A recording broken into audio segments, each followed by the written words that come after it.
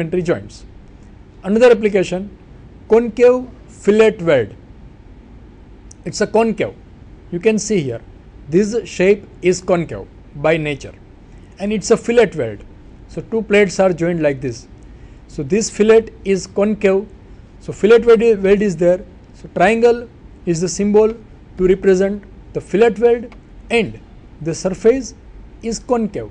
So here symbol of concavity is drawn over here above this right angle triangle. So this is the supplementary joint.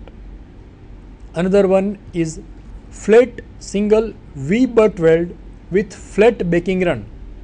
You should learn each word of given designation and pick up each word one by one, and then we can draw its illustration and its a symbol. Here flat single V-butt weld is given. So it would be like this. Upper surface is flat, lower surface is flat, and with flat backing run. Backing run is also flat. So its a symbol is to be drawn like this. Two lines are there, upper line and lower line. These two lines shows that it's a flat surface. Upper surface is flat and lower surface is also flat. Now we will discuss about methods of representation of welding in engineering drawing. We had discussed about various welding symbols, supplementary symbols and basic symbols. Further exercise also you can do by using various symbols in various conditions. But here we limit our discussion up to that extent, and we start with new discussion, that is methods of representation of welding in engineering drawing. How welding is represented in any drawing. The first, this is a line which represents the upper surface of the material like this. Then arrow line is drawn over here like this. The angle may be any, and here the symbol of welding process is drawn like this, and then after a dotted line is drawn over here. This is the basic welding symbol, and here various parameters and various alterations are made to represent the type of welding, its parameters and its processes. This line is called as arrow line, as shown over here. This is arrow line.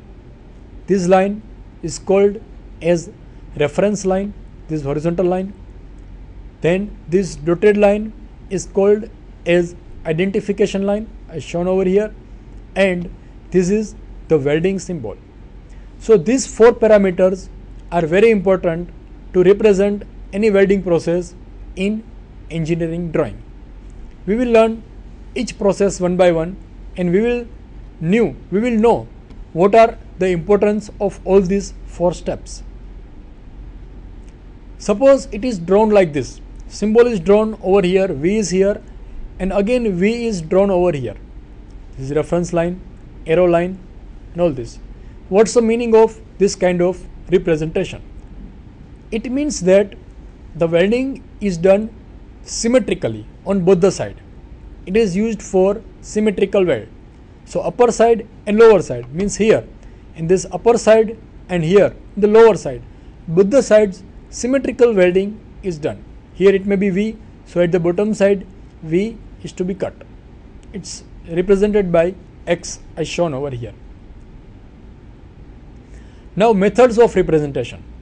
Suppose this process is represented like this.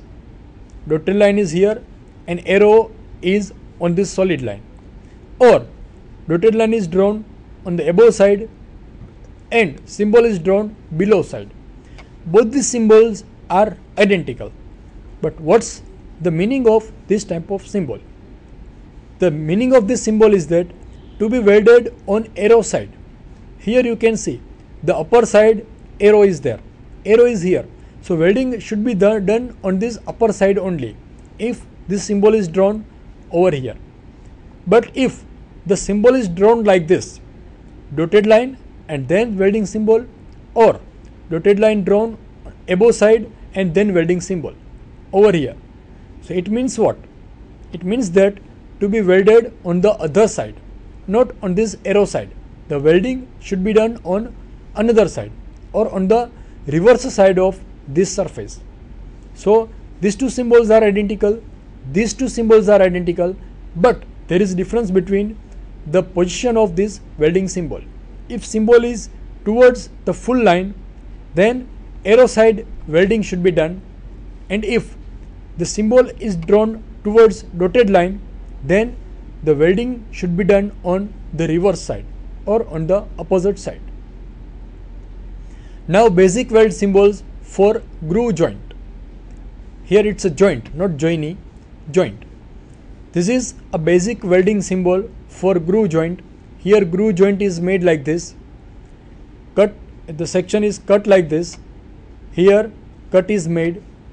For this arrow, if arrow is shown like this and symbol is drawn over here, so the arrow symbol is drawn on the full line side, so it's arrow side. This side is other side, so it's shown over here.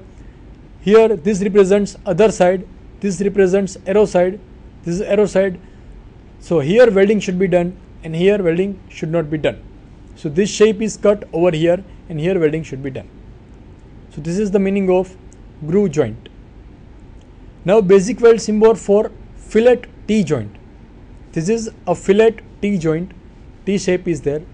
This fillet portion is employed over here, arrow is drawn over here, and the symbol is drawn below this line which touches this full line. It means that the triangle is drawn below this line, so the welding should be done on this side. This is arrow side as shown over here. So welding should be done over here as shown over here. But if this triangle is drawn like this, upper side and lower side, on both the sides triangle is drawn like this, it means what? It means that the welding should be done on both the side, on arrow side and on other side. Here also welding should be done. This is the arrow side and this is opposite side. Here also welding should be done. And if this is drawn like this, this is a basic weld symbol for lap joint. These two plates are joined with a lap joint. Triangular lap joint is there, upper plate, lower plate is there. So draw here arrow like this, and draw a symbol below this full line. As the symbol is drawn below this full line, it means that the welding is done towards arrow side over here. If this triangle is drawn to the upper side, then we should do welding over here. Now weld dimensions. Next topic, weld dimensions. How the weld dimensions are inserted in any drawing. Because weld dimensions are very important parameter, its side length, its thickness, its penetration. How to represent these parameters in the drawing, that we'll discuss. Designation of weld. Suppose first we take butt weld. This is a butt weld and the thickness is S as shown over here. S is the minimum distance from the surface of the part to the bottom of penetration. How to represent this S thickness in V butt weld? As it's a V butt weld, so symbol of V butt weld is just a capital letter V and nothing is written. It means that the V butt weld is done throughout the thickness of this plate. If this S is not throughout the thickness, suppose it is up to the half distance, then that distance should be written over here nearby V. If the thickness of plate is say 50 millimeter or 10 millimeter and the groove is made up to 5 millimeter only, then 5 should be written over here nearby V. Now second, butt weld, square butt weld. Here square butt weld is there and this is the thickness S. The thickness, the S is not full, not throughout. It is done up to certain extent. It's a minimum distance from the surface of the part to the bottom of the penetration. Then it is shown like this. It's a square butt weld, so symbol is just two vertical lines parallel to each other and S is written nearby this symbol. It may be 5 millimeter or 10 millimeter, whatever distance is there, it is shown over here like this. Then third weld dimension for butt weld is for single V butt weld with broad root face. If this kind of single V butt weld is given and the parameter S is given like this, it is shown like this. A Y with the distance S, whatever distance is this, whatever penetration depth is here, that is shown over here by a digit. Suppose it is 10 millimeter, S is equal to 10 millimeter. Here just we have to write 10 and draw Y, and all the dimensions should be written in millimeter, and at the bottom of the drawing a statement should be written that all dimensions are in mm, that we usually practice. Then fourth one, butt weld between plates with raised edges. These two edges are raised like this up to distance S as shown over here. S is the minimum distance from the external surface, this is the external surface of the weld, to the bottom of the penetration up to which the penetration occurs. So how to represent this distance S in symbol like this? It's a butt weld, so draw symbol of butt weld and write value of thickness S. Fifth one, that is continuous fillet weld. For continuous fillet weld, two parameters are important as shown in this diagram. First is A. A is the height of largest isosceles triangles that can be inscribed in the section, and Z is equal to side of the largest isosceles triangles that can be inscribed in the section like this. So these two parameters are here, A and Z, and in symbol A and Z to be inserted like this. Draw a symbol of fillet weld and write the value of A and Z nearby this triangle. The value of A and Z are generally in terms of millimeter. It may be 5 millimeter, 10 millimeter, or in some cases it may be 50 millimeter or 100 millimeter for thicker objects. Now weld dimensions.